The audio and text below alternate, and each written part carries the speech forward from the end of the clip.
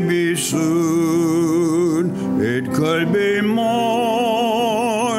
night, or noon. Till then we'll watch and work and pray. When he comes, I'll go home there to stay. Maybe today my Lord will come for me.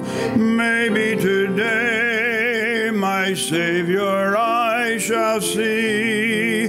Maybe today from sin I shall be free. Jesus will come and I will go home. It may be today. My Lord will come, I know not when, but this is sure, he'll come again. With eager eyes I'll look for him. In his presence new joy will begin. Maybe today my Lord will come for me. Maybe today my Savior I shall see. Maybe today from sin I shall be free. Jesus will come and I will go home. It may be today. We'll sing his song forevermore when we have entered heaven's door, redeemed from all our sin and strife. There will know perfect love, endless life. Maybe today my Lord will come for me. Maybe today my Savior I shall see. Maybe today from sin I shall be free. Jesus will come and I will go home. It may be today.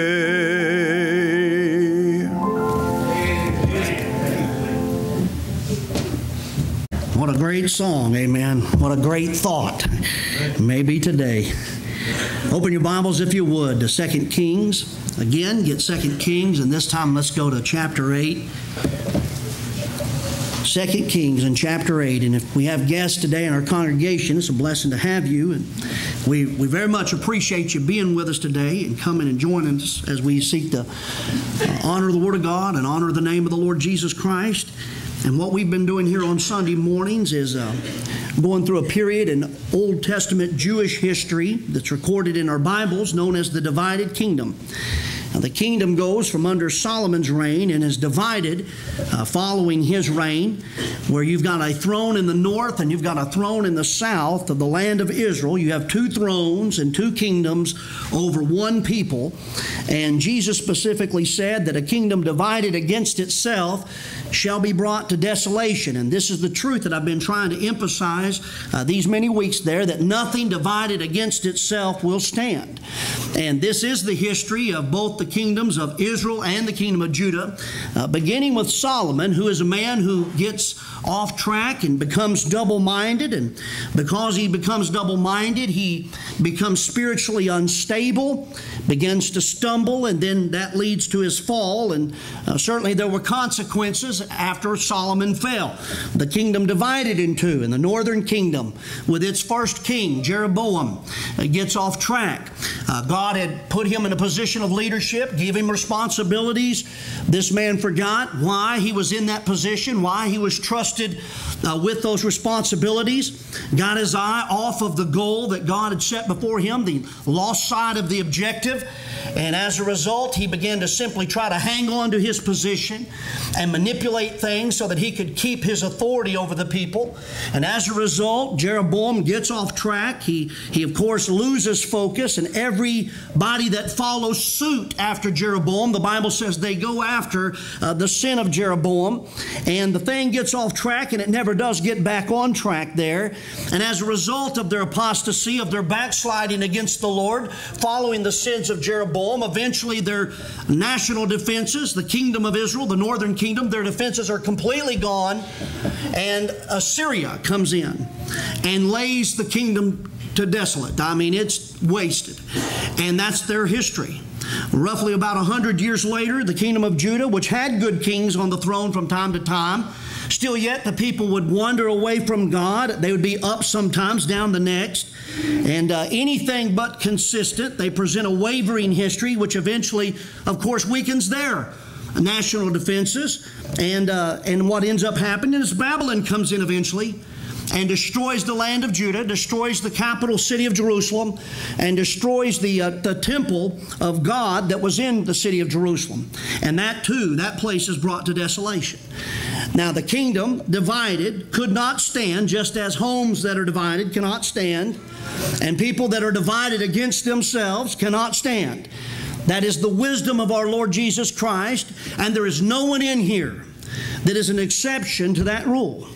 The house of Israel, remember now, have a special history. They are the descendants of Jacob. Jacob is a man that God changed his name to Israel, and as a people they have a unique history, being born as a nation as they were freed from Egyptian bondage. And God uses that picture of their deliverance out from that nation and that place of bondage as an illustration to us of the salvation of the Lord that we've experienced the moment we called upon the Lord Jesus Christ to be our Savior. And that's what's illustrated there. And they would go as a nation. And as they left Egypt, they would go into a place of the wilderness wanderings. And that wilderness period there for them was a trying time. And the Spirit of God uses that time and that experience to show the effect of the carnal life. That though you may be delivered from bondage from Egypt, our world, amen, we're delivered through grace and God giving us new life. Yet, if we don't learn to walk with Jesus Christ and serve the Lord Jesus Christ, we'll live a carnal life. And that's represented by that wilderness wanderings there that so few ever made it out of that time. As a matter of fact, there were only two. There was Joshua and Caleb. But there came a new generation there showing the new man. And they would go into that fruitful land of their promise, the fruitful land of their possession. And that shows the spiritual life. Now understand this today. Every believer, once they're born again, has two natures. There's the old man and there is the new man. As the old man, that's connected to Adam. That's connected to the first birth. That's connected to the flesh. Being connected to the flesh, it's connected to the world. Being connected to the world, it's connected to temptation. Being connected to temptation, it's connected to sin. Being connected to sin, it's connected to death. Then there's the new man. And the new man is the regenerated spirit that has been joined to God's Holy Spirit, which is, the Bible says, created in righteousness and true holiness. And that nature is connected to Christ and connected to heaven. And thus it's connected to life. And thus it's connected to fruit in this life. Now, one man, the old man, represents the old life. The new man represents the new life. And as believers in the New Testament, we are commonly told to put the one old man off and put on the new man. So that the situation today, as we look at the nation of Israel, a divided kingdom, divided against itself, they were one people in the house of Jacob, but there were two thrones. And in our life, myself speaking, I may be one man, but I have two natures. And you as a believer in Christ are one person, but there are two men. There's the old man and there's the new man. And thus there are two thrones, two forms of authority. One nature is connected to the dominion of sin. The other is connected to the reign of righteousness. And trying to live your life as a believer, straddling the fence between those two natures, that's an impossibility. Because we're all going to be subject to one or the other. Keep in mind, this is in the context of 1st and 2nd Kings. As we've been looking here on Sunday mornings at these books of the Bible and looking at rulers and dominion and reigning and authority. With all that before us, think of what Paul says in Romans chapter 6, verse 12. He says, "Let not sin therefore reign in your mortal body, that ye should obey it in the lust thereof. Neither yield ye your members as instruments of unrighteousness unto sin, but yield yourselves unto God as those that are alive from the dead, and your members as instruments of righteousness unto God." Listen to what he said. "For sin shall not have dominion over you." He says, "For you're not under the law, but under grace." In other words, he's referring back to that time we were saved, like Colossians chapter 1 speaks. And it speaks of the time that we were delivered from the power of darkness and we were translated into the kingdom of God and His dear Son. So now we serve King Jesus. And we will not in this life have victory over sin by the power of the flesh. We won't overcome sin by observing the law. It'll only come as we serve God and walk with Jesus Christ by the grace of God. So Paul says, "What then? Shall we sin because we're not under the law, but under grace?"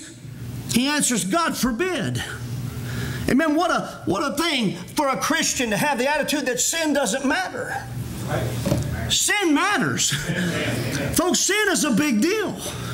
The fact that we all commit sin doesn't absolve us from the sin we've committed. It breaks fellowship with God. We're walking in the light or we're walking in darkness. We're walking after the new man or we're walking after the old man. Remember, it was sin that took Jesus Christ to the cross. So yes, sin is a big deal. And Paul says, "What then? Shall we sin because we're not under the law but under grace?" He says, "God forbid." That is the proper Christian attitude. God forbid that I should just learn to live with my sin and treat it as if it's no big deal when it is a big deal to God. But he goes on to say, "Know ye not that to whom ye yield yourselves servants to obey, His servants ye are to whom ye obey, whether of sin unto death or of obedience unto righteousness." Now again, I remind you this morning before we really get going here, we are given a command in the Bible to be holy. The Lord has said, "Be ye holy, for I am holy." And involved in following that command, again I remind you, is the idea of being consecrated unto the Lord, of committing ourselves as Christian men and women to wholly follow the Lord Jesus Christ. There are biblical examples of this given to us in the men Joshua and Caleb who come up out of Egypt. And they enter into that land of promise. They're the only two from that generation that came out of Egypt that got to. And the Bible qualifies them as to why they were able to go into the land of promise. It says that they wholly followed the Lord in Numbers 32. Why did Joshua and Caleb, why being delivered from Egypt, were they able to get through that wilderness period of wandering and go into that land of promise? The Bible says because they wholly followed the Lord. Didn't say they didn't have weak times, they didn't have down times, didn't say that they didn't have collapses of judgment from time to time, because they did. But the fact is their commitment in following the Lord throughout life got them through those rough spots. It got them through those weak times there. It got them through those times where their judgment failed them. They were able to get back up and keep following on because they were committed. That's what life was about for them. Whereas all that other old generation that did not make it into the land of promise, but died in that wilderness wandering around with no direction, they didn't go into the promised land. Why? Because Numbers 32:11 says, quote, "They did not wholly follow after the Lord." So wholly following after the Lord, we're talking about a consecrated life. Just realizing who we are to the Lord, separated unto the Lord, not a Sunday morning thing, but a 7-day-a-week thing.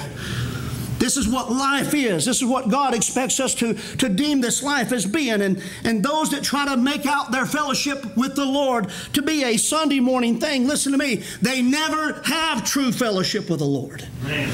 That's not to say that, hey, on Sunday morning they may hear a message that stirs them, or they may hear a song that stirs them, or they may feel good in their conscience about having been to church that one time that week, but there's just a lot more to living for the Lord than just one service a week. Amen. Now, don't get me wrong, I'm glad you're here. Amen. You preacher, well, if you don't want me here, no, that's not what I'm saying. I'm glad you're here. I'm just saying, hey, there's more to serving the Lord than coming to church, especially once a week. Amen. He gave you a book to read. He's given you means by which you can approach the throne of grace to find help in time of need and to pray and to walk with Him and talk with Him and have fellowship with Him. It's not just a Sunday morning thing, you understand. And those that just treat it as it's a Sunday morning thing never get planted. They never get rooted. Therefore, they never bear fruit in their life as far as the new man, because they're not planted. You can't, nothing that's not planted or steadfast is going to bear fruit. And a Christian's no exception. You have to be rooted before you can bear fruit in your season, the Bible says. And we're talking about this fruit. Think about what we're talking about. We're not just talking about love, joy, and peace as people would define it. We're talking about the attributes of Christ in our life. Divine fruit from the Spirit of God. We're not just talking about joy as in going to a theme park. We're talking about the joy of the Lord. The love of Christ. The faith of Christ. The peace of God that passes all understanding. We're talking about His gentleness and His goodness. Amen. And His temperance. We can have those things in our life as a result of yielding and following after Jesus Christ. Anything divided against itself will fall. Therefore, as Christians, we need to be completely devoted to Christ. Not just Sunday morning. Throughout life. Throughout the week. Throughout the month. Throughout the year. Amen. Throughout life.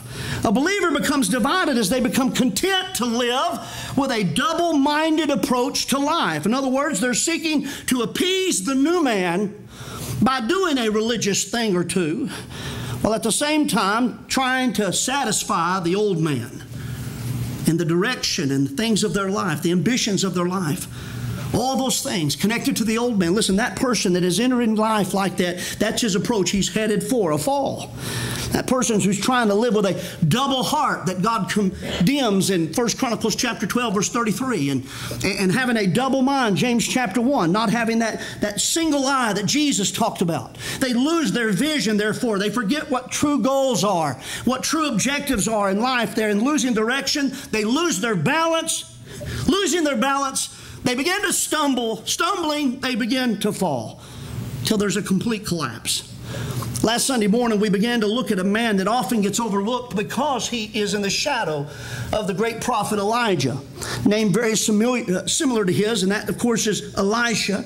And we focused upon the trials of Elisha last week there when he was pressed as a servant of the Lord, strengthened in order that he might press on. That is the design of these trials in our life. We enter into these proving times where there's pressure. And the pressing we're facing is to develop the ability to press on, to get us stronger, to make us more committed in following after Christ. Amen. And then, of course, we looked at how the Lord tried him. He was tried on his affections. He was tried on his sincerity. He was tried on his resolve, on his faith, in his patience, in his character. At last, and this is where we left off, where we'll pick up this morning, he was tried on his received power. There, and he's manifesting that steadfast resolve and following after the Master. He doesn't turn back, not even when confronted with opposition, not when confronted with obstacles, not even when he's confronted with opportunities to go and do something else. He keeps pressing on because he has a spiritual request that he desires to be granted him, and it's that he might serve the Lord with a double portion of Elijah's spirit. And he was rewarded with such because he kept his eyes on his Master. Obviously, there's a lot we can learn from that. Again, that was a message on the trials of Elisha. This morning, the message is on the triumphs of Elisha. And for a text today, we'll just take this one verse here in chapter 8, verse 4. 2 Kings chapter 8, verse 4 says, "And the king talked with Gehazi, the servant of the man of God, saying, Tell me, I pray thee, all the great things that Elisha hath done." Notice those words. Tell me, I pray thee, all the great things that Elisha hath done. And again, the message this morning is on the triumphs of Elisha. Father, I pray you'll bless this message. Help me to preach it. God, please give me utterance today. Help me to preach with the right spirit. Help us all, Lord God, to take heed to the direction of your word. Lord, improve our lives. Strengthen us, Lord, in our faith and in our commitment to following after Jesus Christ and serving Him. Lord, if there's someone here that's never been saved, once again, our heart is that they would be saved today. They would understand the simplicity of the gospel. They would know the invitation to come to Christ. They would come, Lord God. We pray for them. We pray the blindness be removed. And Lord, they would have understanding about their state before you. Convict them, Lord God, and show them their need. We pray in Jesus' name. Amen. My mind, I think about the day that Elijah would go on to be with the Lord and go up in that whirlwind, and Elisha's following him around there from place to place. It wasn't an easy journey, and I'm sure along the way they're having fellowship. I'm sure they're talking, and of course I can't be sure what they were talking about, but I just imagine Elijah is telling Elisha some things he needs to know. He is training him. He is preparing him for what's going to happen when he's gone. Elisha is Elijah's replacement. He is his ambassador. He is going to carry on the work that Elijah has begun. And I imagine he's telling him some things about the lessons of faith that he has learned there concerning the drying brook, and how that the ravens fed him there at that drying brook. And then, of course, there's the matter of him going off into the land of the Zidonians while they were looking for him. He was in enemy territory. God was providing for him there just by a poor widow woman, and how that widow woman's child one day had to be revived. I'm sure Elisha's learning these things. He's listening. He's listening about the showdown at Mount Carmel there, and how the fire of the Lord fell. And then the rain came, and just walking along there, he's all ears, learning everything that he can, until they come to the point of their journey when right in front of them are those fiery horses and chariots. Staring right at them, the journey's over. They don't take another step. Those fiery horses and chariots charge them, and they move at them at such a speed that they part them asunder, and the speed is so fast that the chariots and the fiery horses there from heaven go up back to heaven, and the whirlwind from the pull of the speed is so strong it's grabbed Elijah up, and he's going up to be with the Lord, and that's the way he leaves this world. And whereas I can't speak intelligently this morning on what direction Elijah was facing there, was he looking back at the man he had trained to replace him on his way out of this world, or was he looking towards the heavens as he went to be with the Lord? I don't know what Elijah was looking at, but I know for an absolute fact what Elisha was looking at. Amen. Elisha was looking at Elijah. He was keeping his eyes on the Master, because that was the agreement. If he would keep his eyes on him when he made his ascent out of this world, then he would receive that double portion of Elijah's spirit. And there, imagine the noise that event involved. I mean, here's this roaring divine fire from these fiery horses and chariots, and this rushing mighty wind, this great whirlwind.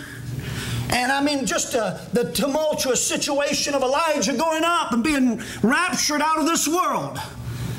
And all of a sudden, it's all over with. The wind is gone. The fire is gone. The chariots are gone. The loud noise is gone. And Elijah's gone. Everything's quiet. And there in the stillness of that situation, of that moment, Elisha looks around, and there's only one thing left behind. And it's the prophet's mantle. It's the same mantle that he was caught with when Elijah passed by his way one day and gave it to him, or touched him with it, and it got his attention, and he began to follow after Elijah there in 1 Kings chapter 19. That same mantle that Elijah had with him as they made their journey, same mantle Elijah used to part the waters of Jordan as they went over on dry land. That same mantle has now been left behind, and it's there. It's the symbol there of being God's prophet, of being God's man, and now it's fallen on him. And in an immediate symbol of self-denial and consecration unto the Lord, Elisha takes up that mantle, and he comes to that same river of Jordan. And there's the river that under Joshua's leadership, Israel had crossed, going into the land of promise. Same Jordan that he and Elijah had just crossed. Now it has to be crossed again. Only this time it has to be crossed alone. Know this, folks, that river of Jordan, a lot of times in our songs that we sing, we speak of it almost as if it represents physical death. And that may work for Christian hymns and what have you. But as far as biblical doctrine, crossing Jordan is not a scene of someone going to heaven. Crossing Jordan is a commitment of a Christian that has said, I am leaving that old life. I'm putting off that old man and I'm putting on that new man. Amen. And it does represent death, but it's not physical death. It represents death to self. Amen. And so that as he comes to the river of Jordan, the very first work signifying his ministry as a servant of the Lord is crossing the river of Jordan once again. Folks, all of us have a river of Jordan to cross. As a matter of fact, we need to learn how to cross the river of Jordan daily. To put off that old man and put on that new man, amen. If you want to be used of God, and I hope you do. I mean, that's what being part of a church is all about. We're not just here to gather and see each other, amen. We're here to unite and assemble together so that we together, by the power of God, can do the work of God. Because we are the body of Christ. He's given us His Holy Spirit and enabled us so that we can do the work, so that the gospel can be furthered there. And it's not going to happen unless, as individual members, we each one learn how to deny ourselves and die to self, because we all have our own Jordans to cross. At some point in every Christian's life, there's no avoiding it, we're going to be faced with that temptation to look back. That look back there, we were committed, we're following, but then after a while, there's that temptation to look back. Or we're going to cross once again that barrier that prevents us from being used in a greater way of the Lord. And those that are young, it might even be mother or father. For those that are older, it may be son or daughter, but there's no looking back once we've entered into the service of the Lord, once we're consecrated and committed to following after Christ, not for family, not for anyone, not for anything. We're talking about wholly following the Lord. We're going to be tried in that regards. Jesus said, he that loveth father or mother more than me is not worthy of me. And he that loveth son or daughter more than me is not worthy of me. And he that taketh not his cross and followeth after me is not worthy of me. And he that findeth his life shall lose it. And he that loseth his life for my sake shall find it. We hear a lot of talk about balance, and you've heard me make this point before, but I'll make it again. People speak of Christian balance as if we're trying to balance out what is sacred unto the Lord with what is secular for the world. And the fact is that as Christian people, as born-again believers in Jesus Christ, there is no part of our life that is secular. Everything is sacred. Our marriages are to be sacred. Raising our children is a sacred duty entrusted to us by God. Having a job, being an employer, being an employee, regardless of what the situation might be, whatever relationship we have, we are Christian men and women in those relationships. And we are Christian men and women with those responsibilities. And at all moments, we are ambassadors for Jesus Christ. And the world is watching us. And we have a testimony to uphold. And the Bible says, he that nameth the name of Christ is to depart from iniquity. We are to live our lives as they were sacred, amen. In spite of the weakness, in spite of the presence of sin at work in our fleshly members, we're still to consecrate ourselves unto the Lord and to follow hard and holy after the Lord our God and be a blessing to others in the name of Jesus Christ. And we need to realize that when we talk about proper balance, we're not talking about balancing that which is spiritual with that which is secular, because there is no secular. Well, then what is Christian balance? Because there is a proper balance. Well, what we're talking about, we talk about balance, we're talking about balancing our walk with Jesus Christ with our work for Jesus Christ. And we can't be so far one way that we're living in isolation, always studying our Bible, but never witnessing to anybody. And we can't be so far the other way where we're witnessing to everybody, but we never draw away from everything and find time alone with God and get refilled. Amen. We need to have a proper balance. Amen. Where we're walking with Jesus Christ and we're working for Jesus Christ. Amen. And as Jesus is speaking to us, listen this morning, listen to me, as He's speaking about those who are worthy of Him, He's not talking about salvation. He's not talking about going to heaven, and thank God He's not. Because if He was talking about that, no one in here would get to go to heaven. Amen. Counting this preacher, because none of us are worthy. Amen. None of us. He's not talking about who's going to heaven there. He's talking about serving Him. He's talking about the honor and the privilege of working for Him. Folks, you got to understand, people got the wrong idea about work. First of all, work is a blessing. Amen. It's not a hardship. It's not a judgment. It's good. If you got the physical health to work, that's a good thing. Amen. But then to work for Him. What an honor. What a privilege that the Lord would entrust you with the gospel message and say, listen, you are the one I'm counting on to cast that net. I want you to witness to your relatives. I want you to witness to your friends. I want you to reach those people that live in your area. I want to use you to work for me. What an honor. What a privilege to work for Him. Amen. To realize also, as I was preaching here a couple of weeks ago on the Song of Solomon on Wednesday night, when we work for Him, we also get to work with Him.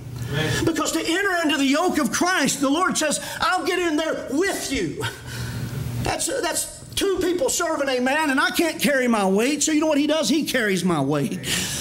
And I'm privileged to be able to have those times where I'm yoked up with Him. Then to understand not only am I working with Christ, working for Christ, but as we work for Him, He works for us. And that's out there. I can't understand all that, as far as being able to adjust myself to it, but it is the truth. Amen. A man joins the military. He doesn't go into warfare at his own charges. They give him what to wear. They take care of him. They feed him. They give him the ammunition. He works for them. When we work for Jesus Christ, you know what just to illustrate this point, what He did? He said, you're working for me. Those feet you have are beautiful. You're carrying the gospel. Your feet are shod with the preparation of the gospel of peace. So you know what He does? To show us a visible illustration of how He'll work for us. John chapter 13, He tied on the towel and He got down there for those disciples who were working for Him, and He washed their feet. The Lord will work for us when we work for Him. And it's good, brother, amen. We come to this river of Jordan. It's a matter of being fit, being a proper servant for Him. If we're not fit for His service, amen, it's because we don't have Him elevated to the place He ought to be in our life there. And we need to be so committed to following Him, we're willing to even take up a cross and follow Him. Knowing where we're going with a cross on our back. Following Him, realizing that in His timing, this may very well change everything else about my life. Amen. That's what it means. So those that find their life lose it. Oh, it's money. Oh, it's fun. Oh, it's this, it's that, it's position, it's popularity. Whatever. Those that find what it is they think they're looking for end up looking back on the results of what they found and they think, well, I've wasted my life. Amen. But those that lose their life caught up in walking with Jesus Christ and working for Jesus Christ, folks, fact with my hand up today, those are the ones that find out what real living is all about. Amen. Paul said, for to me to live is Christ. Amen. He's what it's all about. He's what it's all about. Listen, we come to that river of Jordan. Amen. That's what he's talking about. This is a point of change. There's something about that old life that I put off and that new life that I'm putting on, and I'm ready to cross that river of Jordan. And as I'm working for Him and I'm walking with Him, thank God He's going to show up and help me. Because that's what He did for him. Elisha found out, where is the Lord God of Elijah? As he smote those waters, the Lord worked for him. And those doors opened up just like Walmart, walking in those electric doors. He walked over on dry land. And there was a testimony that God had empowered him. Boy, I thank God this morning we don't have to spend our life on the wrong side of Jordan. Amen. We can make a choice today to follow Jesus Christ and to get involved in the work of God. Soon following Elisha's successful crossing of Jordan, convinced the prophets there, they thought Elijah had been taken up and cast on some mountain out there or put down in some valley somewhere. They said, we got to go looking for him. He said, no, you don't. He's not going to be found there. They said, yeah, let us go. Finally, he was ashamed. He said, go ahead, look for him. And he found the place where they were going to dwell, and they was out looking for him. They came back and said, well, we can't find him. He said, I told you we ain't going to find him. He's with the Lord now. And they looked at the place where Elisha had picked, and this is over there in chapter 2. If you just want to look back there real quick towards the end of the chapter, and as they look at the place, they realize this is a fine and a pleasant land, but they discovered that the land was barren and the waters of that place were not. In other words, they come to him and they say, look, we don't want to complain, but here's my complaint. And that's the situation. And all the good things of Jericho, where he's dwelling, somewhere outside of Jericho, it lacked the one essential thing to sustain life. And that was good, drinkable, usable water. Water that would clean them and nourish them. Water for life, it didn't have it. For whatever else the place had, it didn't have water. And this is talking again about us being involved in the work of God, us being used of the Lord, our role in the ministry, each one of us have a role. And here is Elisha. What did he do? Well, look at verse 19, 2 Kings chapter 2, verse 19. And the men of the city said unto Elisha, Behold, I pray thee, the situation of this city is pleasant, as my Lord seeth, but the water is not, and the ground barren. And he said, Bring me a new cruse. This is Elisha talking. And put salt therein. And they brought it to him. And he went forth unto the spring of the waters, and cast the salt in there, and said, Thus saith the Lord, I've healed these waters.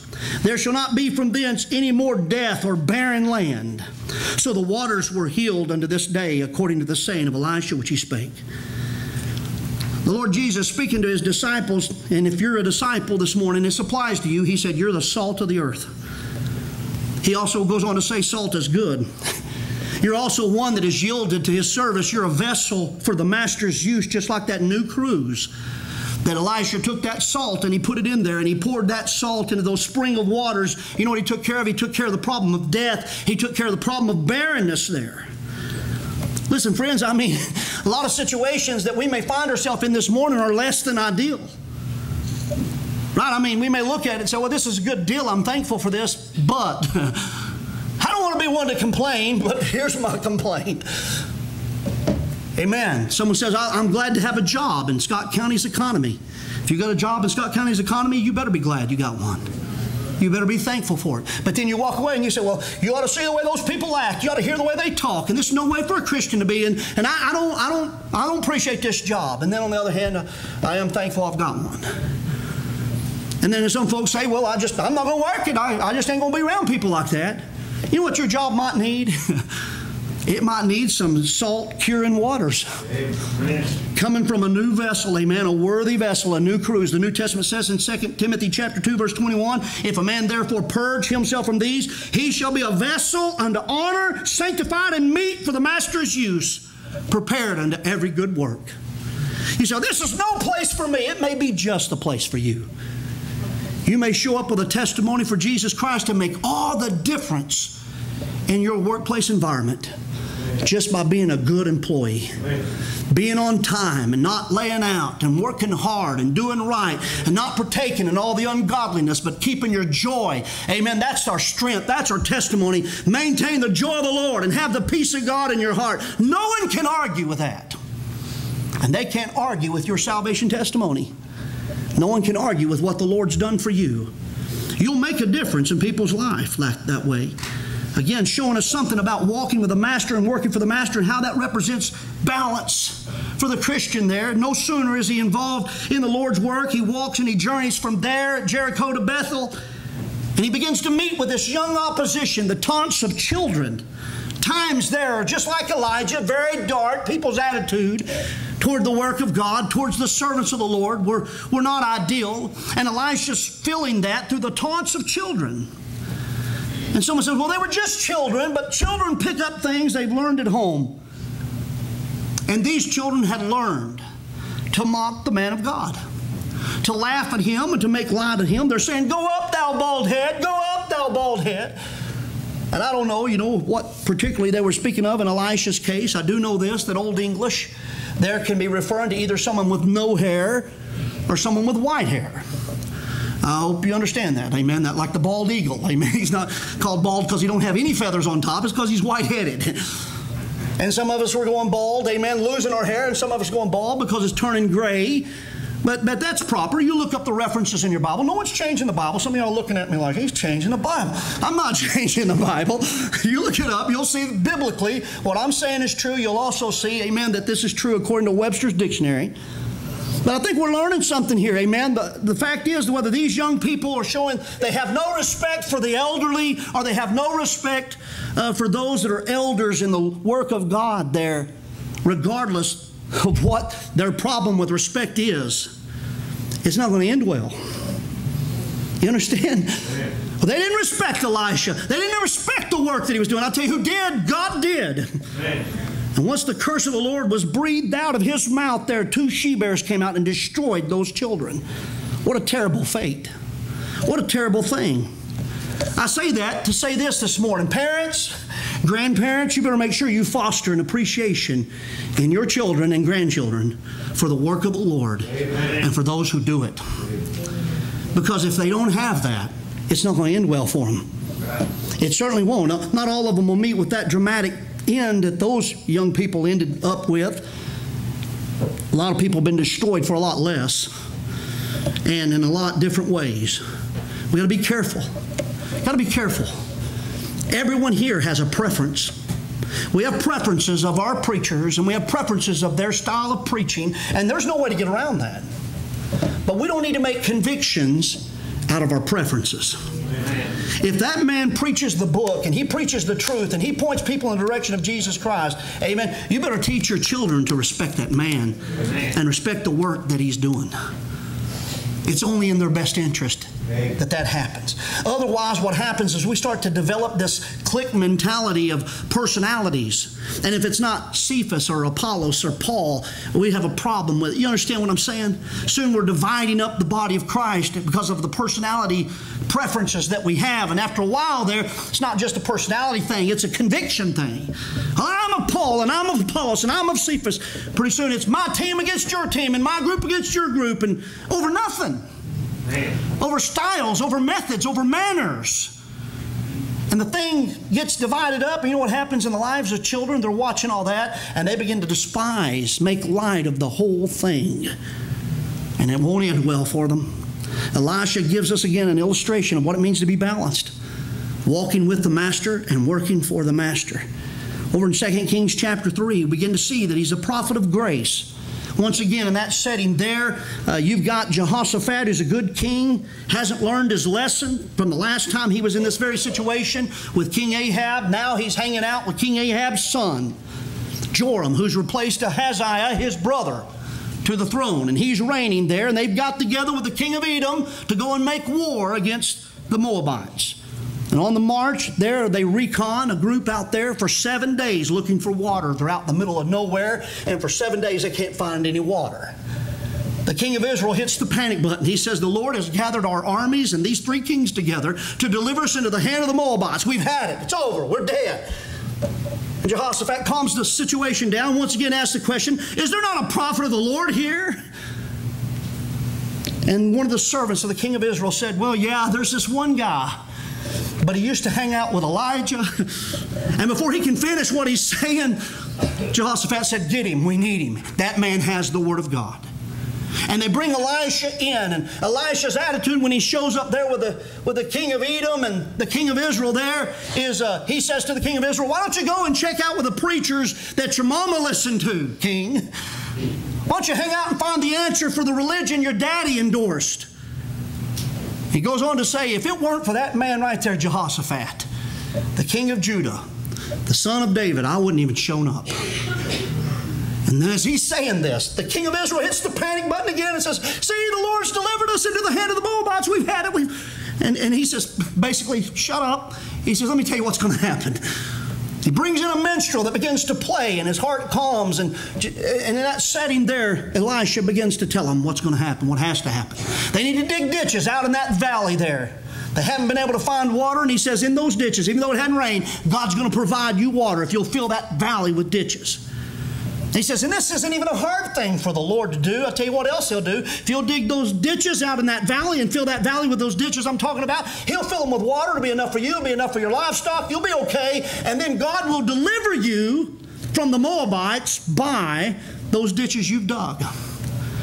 And sure enough, they dig those ditches, they fill up with water, they're drinking from them, they're all okay. They abandon that valley, and the Moabites come right down there, and they look down there, and something about the way they're looking at that, the Lord causes them to see, they think it's blood filling up those ditches. And the king of Moab says, well, those three armies and those three kings have turned on each other, and so help me, he says, they've slew everybody. And the field is covered with blood, and there's nothing left for us to do except to go down there and get the spoil. And sure enough, they ride right down in there unprepared for battle, and they ride right into a trap. And what they experience there, those that are with Elisha, is a victory through grace. In a war they couldn't win, amen, because they couldn't even find water. And no sooner had Elisha returned from that international conflict, you could say, he enters into people concerns. And it's a grieving widow and a great woman there in chapter 4. First, the widow woman has a godly husband, and he's died and gone on, and her and her 2 children don't have provisions for themselves, and the collector of their debt has showed up at the door. In those days there, if you couldn't pay your debt, they took you off as a servant, or they took your children off as servants, and she's about to lose her 2 boys after she's just lost her husband because they can't pay their debt. So she runs to Elisha and says, what am I going to do? And Elisha says, well, now wait a second. He says, you got anything in your house? And she says, I don't have anything. And she goes, wait a second, I got this pot of oil. And he says, get that pot of oil, gather all your containers, get all your vessels. And he says, go out and borrow from all your neighbors all their vessels. And he adds to it, not a few. Get all you can. And she listens, and he says, pour that oil. And she goes to pouring that oil. And I mean, she pours, and every time there's a new vessel there, she's filling it up with that oil. And it just keeps pouring. As long as there's a vessel, she can pour it and fill it up with that oil that she's got, till there's pots and pans and vessels and containers filled with oil all over the place. And she hollers to her son there, hand me another vessel. And he finally says to her, there is no more. We filled them all up. And the Bible says in that setting there, the oil stayed. The miracle was, as long as there was a vessel, there was oil to pour into it. The oil stopped when the vessels were gone. Returning to Elisha, she says, now what? He says to her, go and sell that oil and pay your debt.